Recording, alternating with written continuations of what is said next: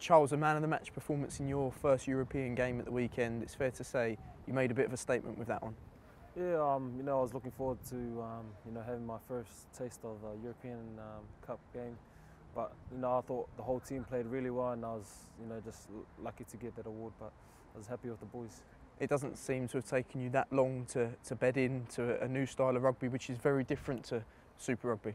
Yeah, I think the coaches and the players around me have helped me transition real quick into I guess the style and the game plan that we play here at Wasps. So.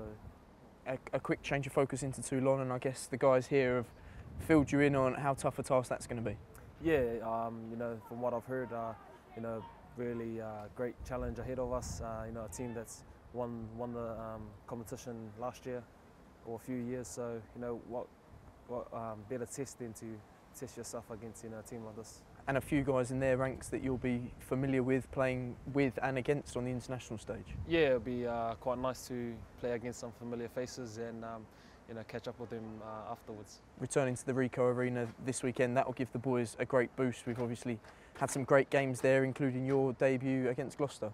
Yeah, it's always nice playing in front of our home crowd, and we hope that our fans will turn out and show their support. Brilliant. Cheers, Charles. Good luck at the weekend. Cheers.